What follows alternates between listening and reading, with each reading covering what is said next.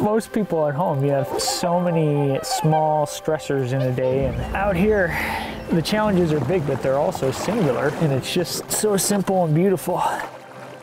So we've had too much oil in the cylinders, so we had to get the oil out of there to be able to actually pull it. What'd I tell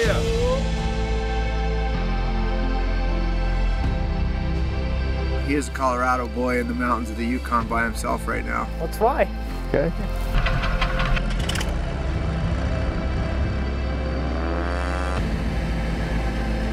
What you're doing in the Yukon, it's like hunting the whole western United States. These journeys, it's like me going from Colorado through Wyoming, through Montana, and then hunting in Idaho.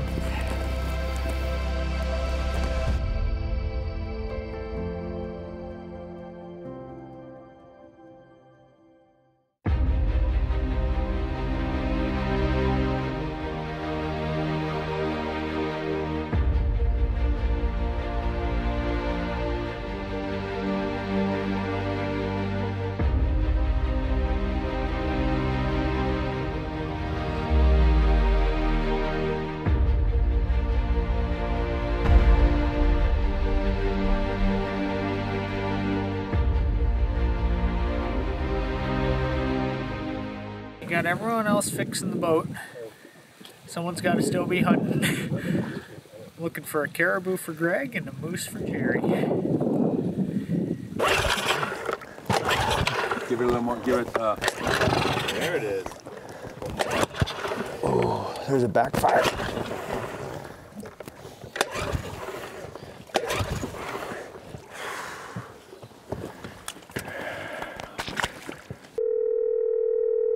Hey buddy, so once I pull the fuel line, do I do that same process again?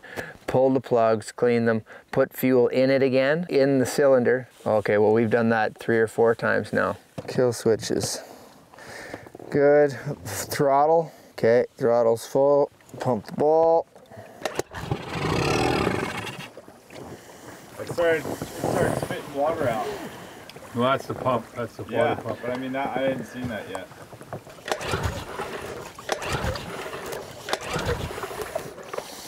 All right. We're good. Oh. Feeling good. Well, yeah, I really appreciate you putting up with us, Jerry. Try to do it midday so that I'm not disturbing your hunt in any way. At least we got one motor working around here. I was gonna say, just think about it. This is the way things are supposed to work. Yeah. So, this is one of those things that makes the hunting community kind of special in that, you know, we can be out here in literally the middle of nowhere, come across, you know, guys like Paul and Jerry who, you know, if you need a hand, they're to help you out. We weren't able to get our boat running, and, you know, Paul has been gracious enough to run us to the end of the lake where we're going to start the long hike back to our camp, and we really hope that Jerry is able to connect on a moose. You know, he's 77 years old, and if he can do that, that's a lot of reward just for our team to know at the end of it that he was successful. So hopefully that's what happens, and we've got a few more days of hunting ahead of us, so we'll see. Yeah, I can remember going over that, and I thought I remember a ridge going that way. Yeah, good to meet you. Sure, appreciate If you're in the neighborhood, stop in for coffee. I'll be in the neighborhood in a few days. Days like today, I was saying to Trav, are far more frustrating for me because, you know, I just want to hunt. And you lose a day in the backcountry to engines, and it's just, it's way more mentally hard because I'm not hunting. So what I want to do is I want a glass back in there, because that could be where we're going tomorrow. He's the biggest caribou we've seen so far, but he's not a shooter.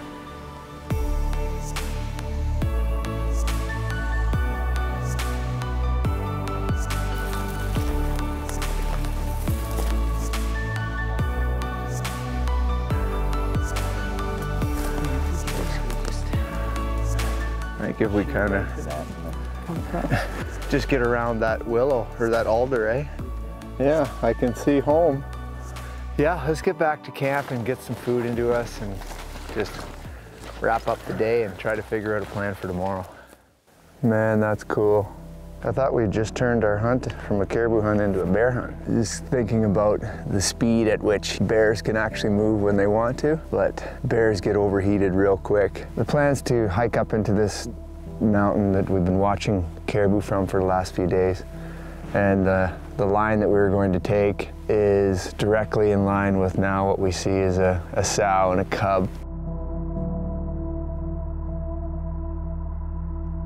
It's taken us a few days to, well, like 5 days, to really narrow down where we believe the caribou are.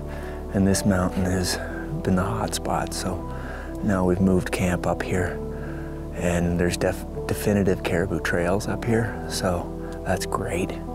This mountainside is just full of berries, so I expect that that is not the last bear we're gonna see. So we're gonna go up another 200 feet in elevation and probably drop camp on the ridge and then start hunting, you know, lighter packs from there. We're in the right country.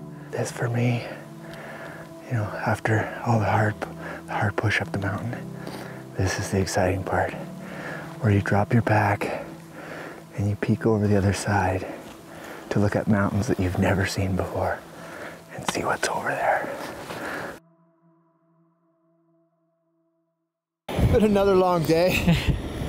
We're just cooking dinner now. We just got back to the tents. So we've had, what did we saw? Like, we saw over 20 caribou.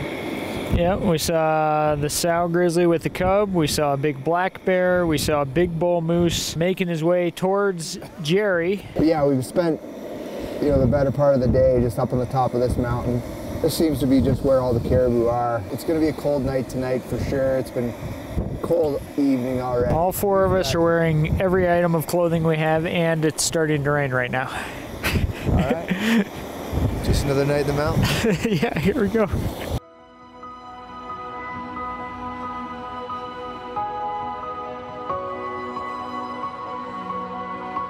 We found some caribou hair up here on the top of the mountain, and it's actually hollow, and it's the warmest hair on any game animal here in the north.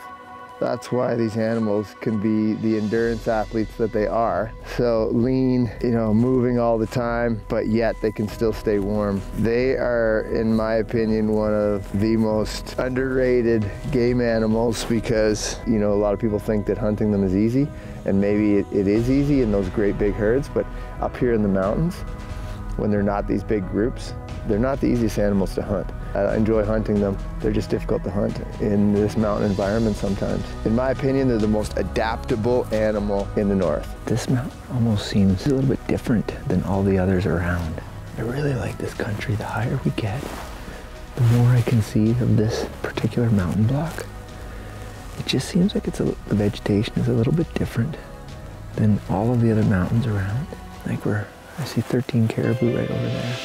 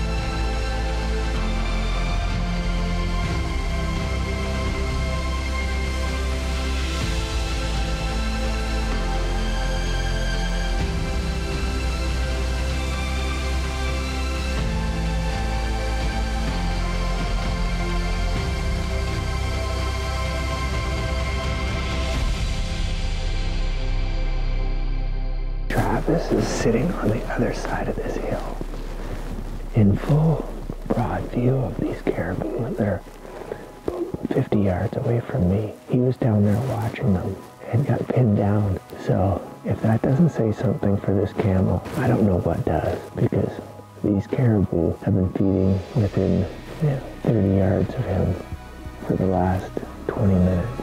He's trying to get his scent on us.